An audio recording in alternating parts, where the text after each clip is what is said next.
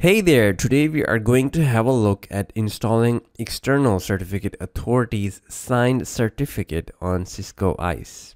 So essentially the goal of this lab is to see how we get rid of the certificate issues while accessing or communicating with Cisco ISE using an external certificate authority server for certificate signing, which will be Windows 2012 in our case. The end result will be that you won't be getting HTTPS errors or essentially certificate errors while accessing Cisco ISE via the GUI, and alongside that, we can use the same certificate for authentication purposes for any mechanism that uses DLS. So why certificate or HTTPS errors occur? Well, that is a huge topic and needs a video of its own.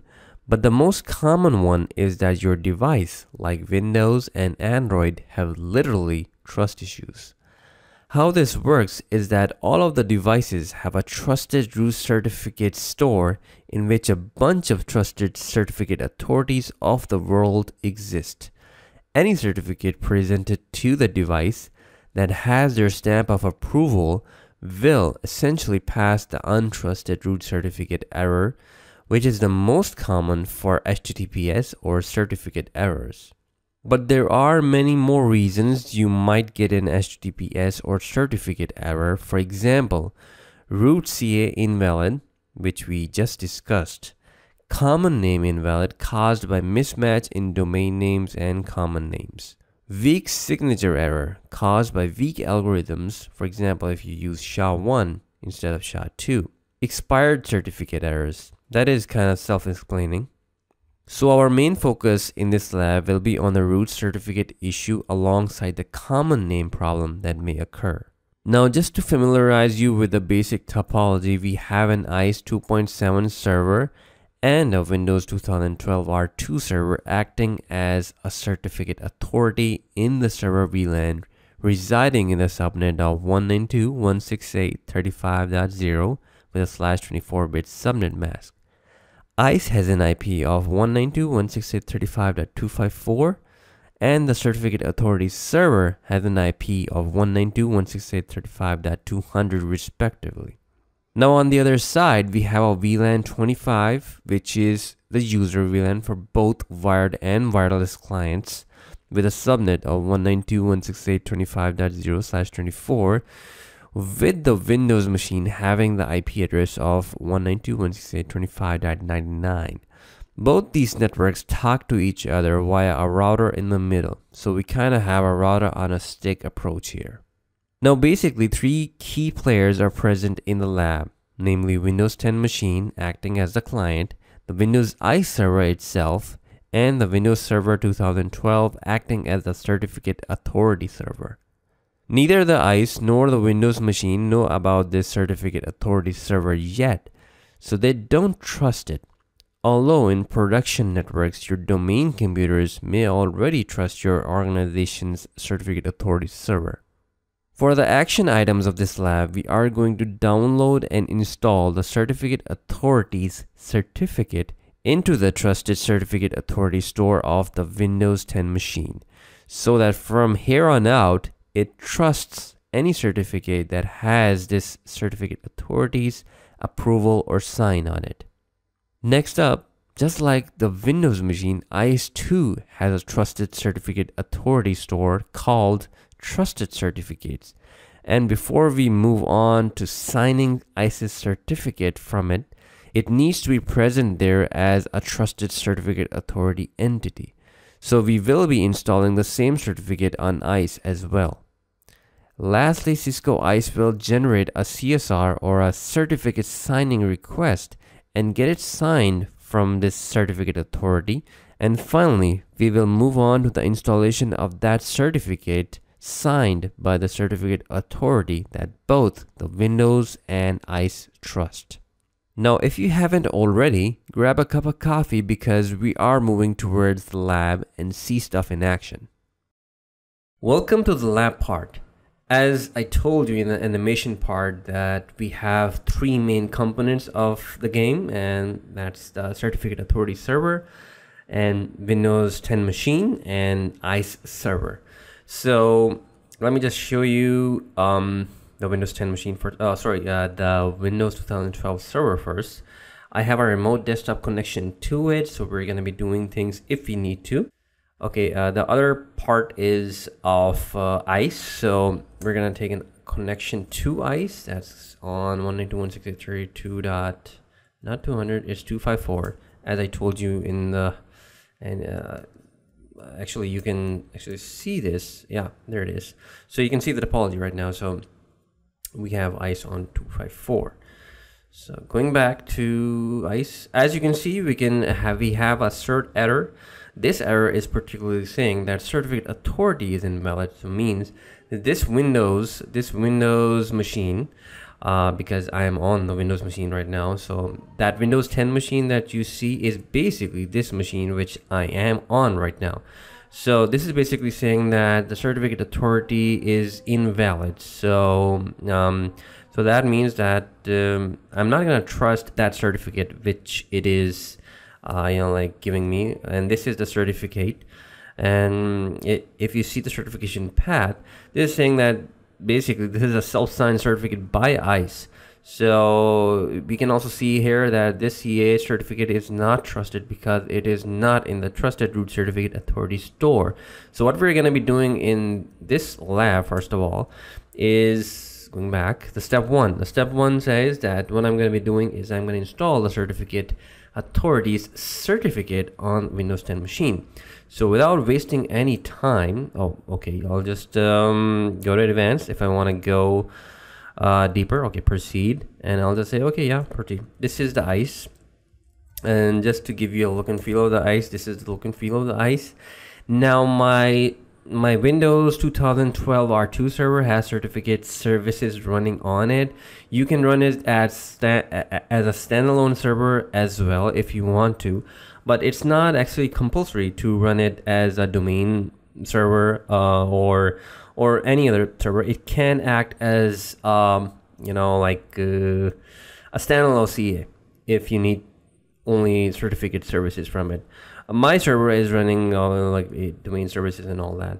So just to give you a look and feel, I think I have it open in the, yeah, there it is. That's my certificate authority. His name is Dr. Networks, and this is basically kind of like the console panel, but I'm not gonna actually do this because I have web services running on this server. So what I can do with that is I can just go. I just minimize that. Okay, I can just go to that server, and because I have web services running on it, so I can access my certificate authority via web. So that's my username and password of my Windows 2012 server. So signing in.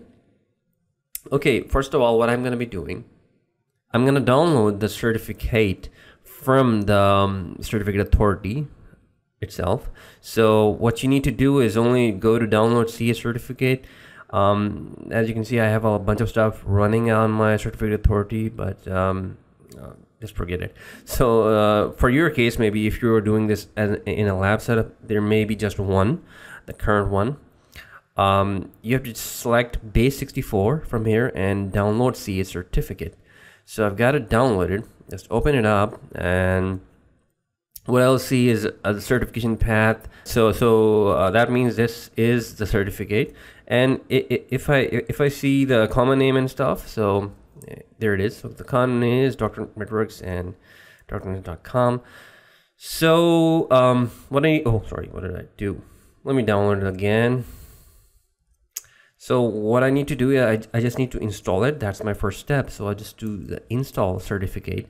And there are two options: current user or local machine. Current user if you have multiple users, if you have a domain machine in which multiple users do log in, and maybe it's a NOC team or something that they have shifts and they log in with their credentials. So certificate, installing a certificate that way is different.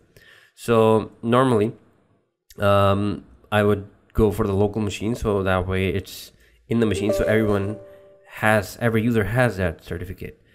So I wouldn't opt for going into the automatic option. I would go for place all certificates in the following store. So I would browse and go to Trusted Root Certificate Authorities. Remember that warning that we got that ISE certificate is stamped by a certificate authority, which is not in my Trusted Root Certificate Authorities. So I'll just go and say, okay, I'm placing this certificate in this certificate authority store, Trusted Root Certificate Authority store. So just finish that, and import was successful. Now, if I want to see if that certificate was installed correctly or not, then there is a way. Let me just go to this guy and say, Cert Manager. You could use Cert Manager, Cert MGR, I think. That's how you type it. So you go to local computers. I just go here. I click on this certificate, not any place else. I'll just okay, certificates local. So I'll go to action and say find certificates. So I'll say doctor. That will pop up, and as you can see, I see my certificate, and that is store found in the Trusted Root Certificate Authority. So we're done with step 1. Let me just go back to my slides. Okay, so here it is. We've done step 1. Now it's time for step 2. We install the certificate authority certificate into ISE. Now it's kind of like the same way that we just did with the Windows. Where is it? Okay, yeah. So I'm going to the GUI of ISE now. So what I did is actually rename that certificate and put it on the desktop so that it's easily accessible. I go into administrations, certificates, and there's a certificate authority store basically that is called Trusted Certificates. Now before I get my certificate signed by this guy, this certificate authority, I need to trust it first. Okay, so there are a bunch of them, but you know, like I have my own infrastructure here, so I will need to import that certificate. So I'll just do an import. I'll choose the file. I'll just go to desktop over here and root CS certificate. That I just renamed that. Okay, don't get confused. So I'll just say Doctor Networks, okay, CA. Okay, if you want to use the certificate authority for client authentications as well, so you could click this option. Okay, and let's go submit. All right, so we've got it. There it is. So that certificate authority is in our Trusted Store now. So that's done by step 2. Now comes step 3. That is, I need to generate a CSR, certificate signing request from ISE, and then I need to request a certificate from the certificate authority. Now both Windows 10 and ISE trust this certificate authority. So what I need to do now is actually generate the CSR. Why do I need to generate it? Because this certificate that I am presenting the Windows machine is basically signed by me. So if I generate a certificate request and get it signed by this guy here, so Windows 10 now trusts this guy, right? This certificate authority of mine. So it'll be like, okay, you have a stamp of approval from a certificate authority that I trust. So I'm not gonna get HTTPS error because I also trust that certificate authority. You get it? So what's next? Okay, so here it is. You go to certificate signing requests, you generate a request, and what we're going to be doing here is I'm going to use this certificate for multiple purposes. So the nodes is, I have only one node, so I'm going to say, okay, for this node I'm going to go for that. Okay, before I go into this, one thing you need to make sure, let me just go to deployment and open a new tab. Maybe I have the ISE CLI, but I don't want to make things complicated right now. So, okay, it's popped up.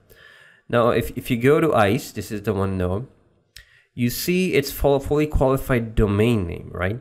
So this domain name should be resolvable from my Windows. So if I do, I'll just go there. If I do a command prompt, if I do a command prompt and say ping It's basically the DNS name is ISCDN, or maybe it's DNIS. 1 minute. Oh, DNIS. DNISE. DrNetworks.com. And do a ping. It's pingable. And that is because actually I have a DNS entry. My DNS is basically my router. So I already have this entry over here on my router. So as you can see, that's why I'm able to resolve it. So if you have a DNS server, you should be able to resolve it.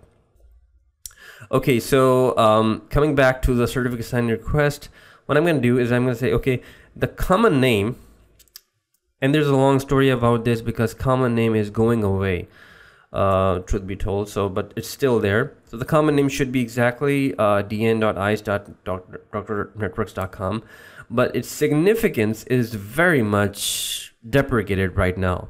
So, well, I mean, I'll show you when I get to this subject alternative name. So it's a great concept. Okay, organization unit is I'll say IT. Organization is drnetworks.com.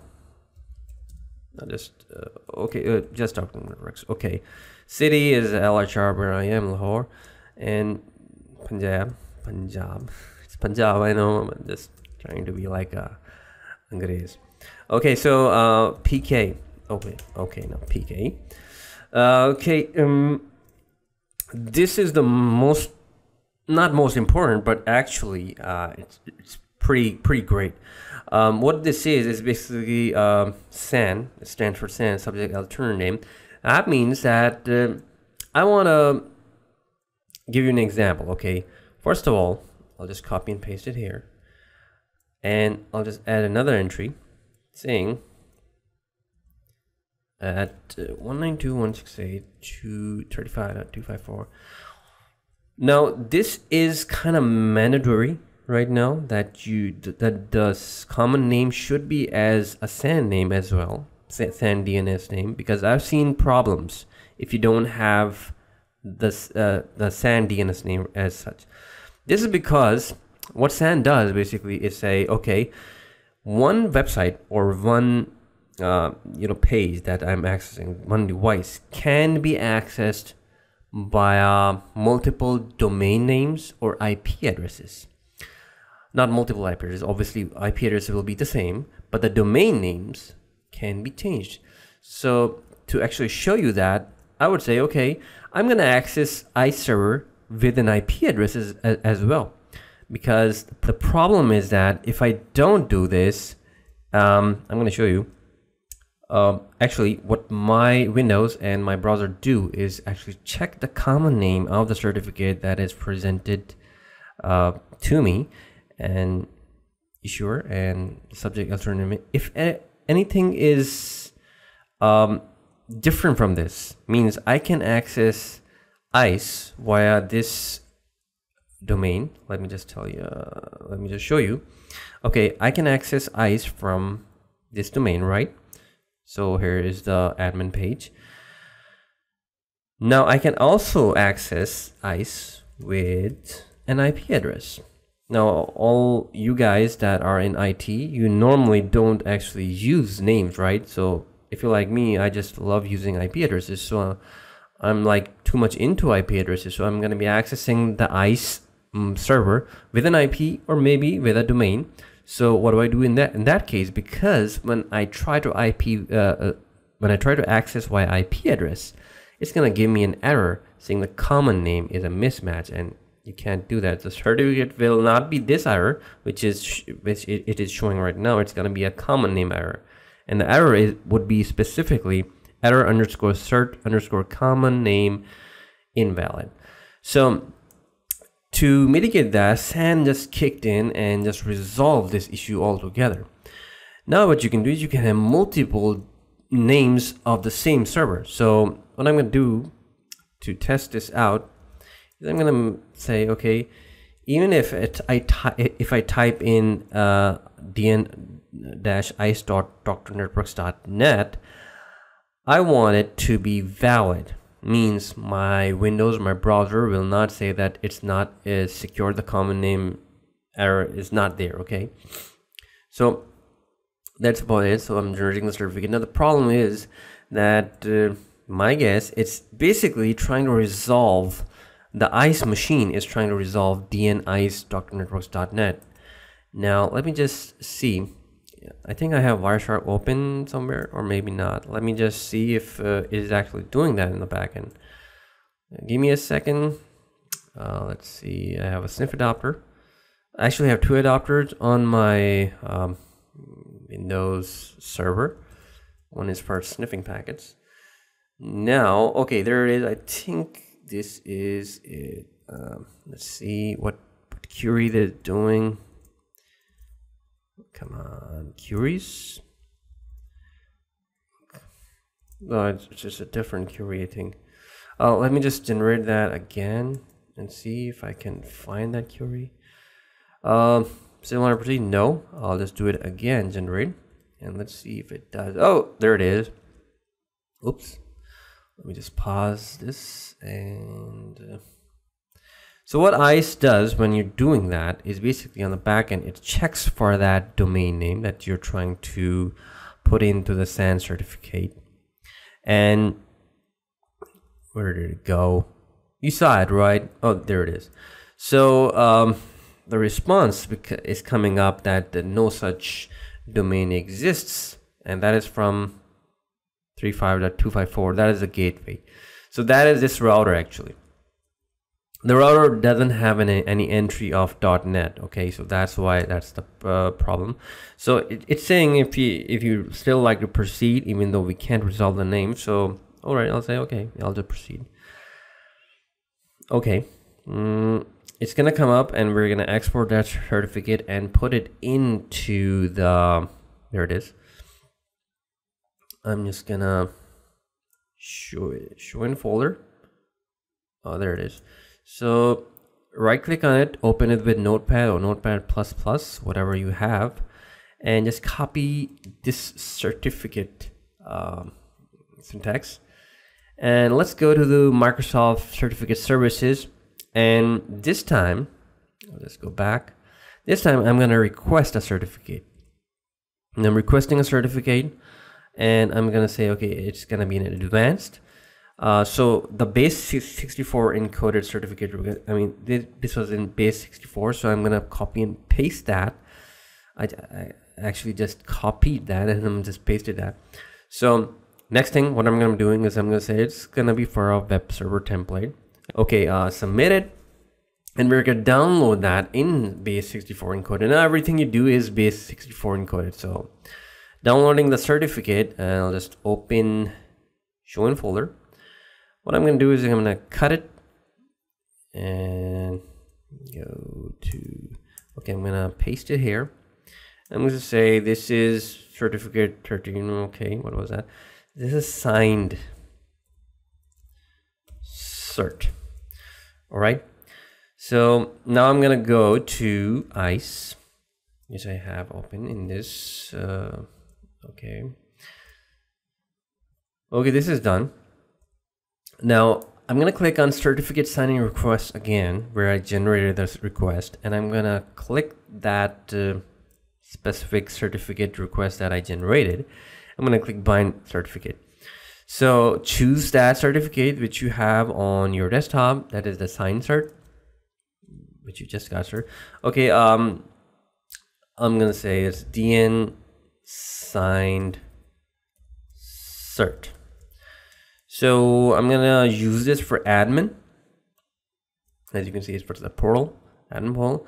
If I need to, I'll just click EAP authentication, but we're not gonna be showing EAP authentication in this lab, but you know, still I'll just click almost all of them, because PixGrid uses a different kind of certificate because it requires client and server authentication, both of them. So we're not going to click that because it's going to generate an error. It's going to say that template does not have user authentication.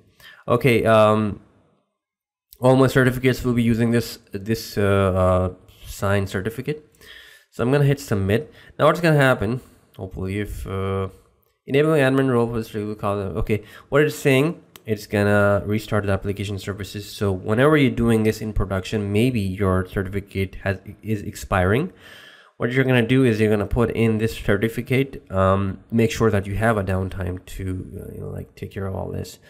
So I'll just click yes, and it's gonna take some time. So it's now basically saying that the things you are basically portal tags already assigned to this certificate. This was the default certificate, the certificate that the ISE is showing me as of right now. This was the default certificate. We're going to take it away from it, and it's going to take some time now. So I'm going to pause this video because it's going to take like 20 to 25 minutes because my RAM and everything is very less as compared to a production environment. So stay tuned.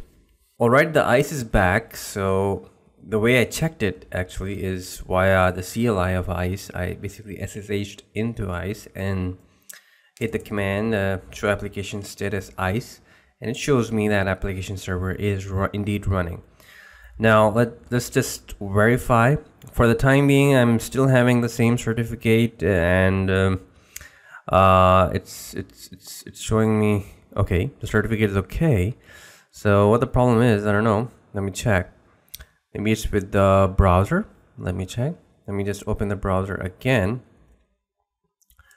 and open another session to ISE. Oh, there it is. Now, as you can see, I'm opening it from the IP address of 35.254, and it's still showing me a connection is secure because everything is valid right now. Now, the thing is, the certification path, if you see someone sign the certificate, and that someone is certificate authority that we trust. So we trust the certificate authority that signed its certificate. And if you look at the SAN, you can see that there are different domain names. Okay, the first domain name is there, .com. This is the one that is actually the domain name of the ISE. Also with the IP, you can open with the IP address now because we have an option. It also can work with this one. Let me just show you this, and we'll just sign off now. Let me just show you really quick. This one, I'll just go to this guy and say, show me the host.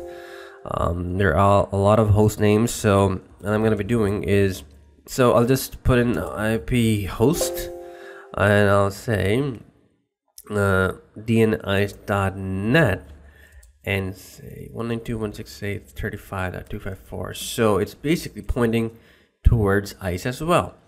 So if you want to check that out, I'll just go and say, there's a command prompt. I'll say, okay, the .net, does it point towards it? Right, so it's resolvable and it's pingable. So let me just check that. So first of all, let's check the, okay, I already have that, .com. So that is .com, okay? Definitely okay. So connection is secure. Let's try .net. And as you can see, .net also works. But if for some instance I go a little bit goofy kind of a thing that I say, okay, I'm gonna be, like using what is it, CA, Canada, as this as well. So what's gonna happen is when I try to open that, it's resolvable because I've made it. But look at that, cert common name invalid. If it was present in the SAN, this error wouldn't appear. Okay, so that's about it. You can use the same certificate for e-authentication as well, and we will do that in another video. This has been a long video for you guys. So thank you so much, and I hope this has been informative for you, and I'd like to thank you for viewing.